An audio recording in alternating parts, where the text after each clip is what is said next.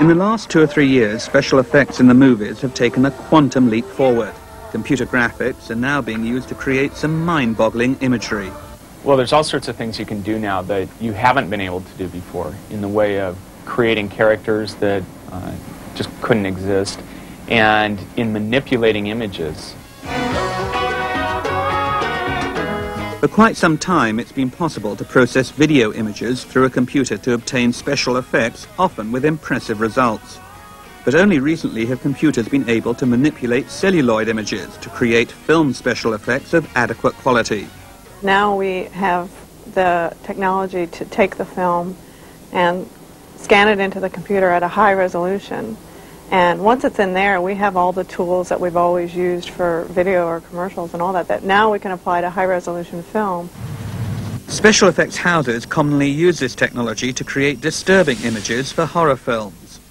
The dazzling, pioneering work of creating computer-generated imagery is not taking place, as you might imagine, at some fantasy-filled, massive Hollywood factory, but here inside these rather drab-looking buildings some 400 miles north of Los Angeles.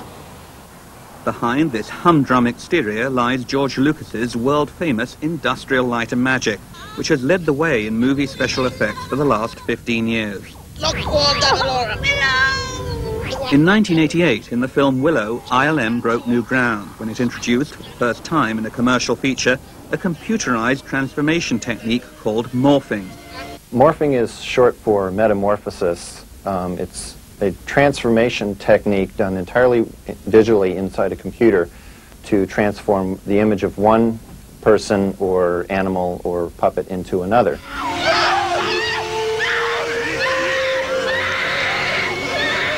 ILM also used morphing to create the facial transformations in a computer-generated creature called the pseudopod in the film The Abyss.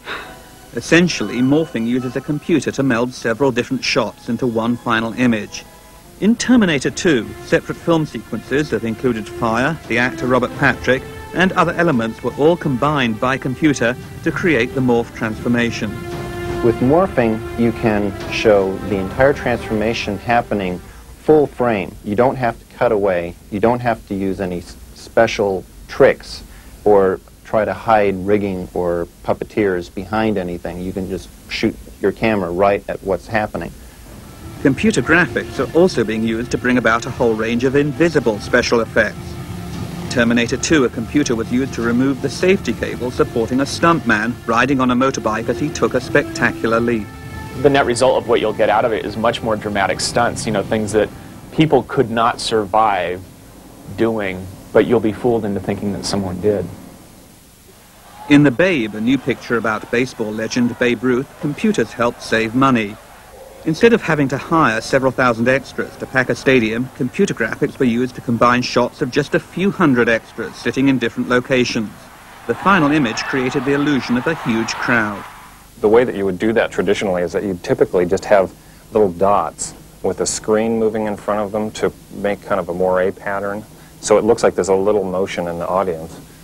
We used pictures of real people standing up and waving handkerchiefs and, you know, booing or whatever they were doing. That's one of the advantages to using digital techniques, is it's easy to do that, kind of duplicating over and over again. In one of its more controversial applications, computer graphics may also be used to try to bring images of old stars back to life, to get them to appear in contemporary films with living actors. It's certainly going to be possible to do that within a few years.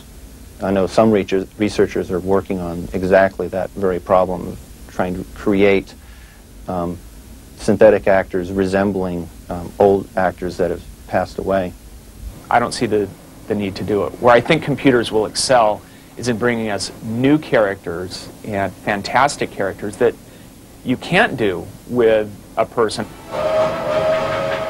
Computer-generated short films have already been made. A full-length feature is in the pipeline.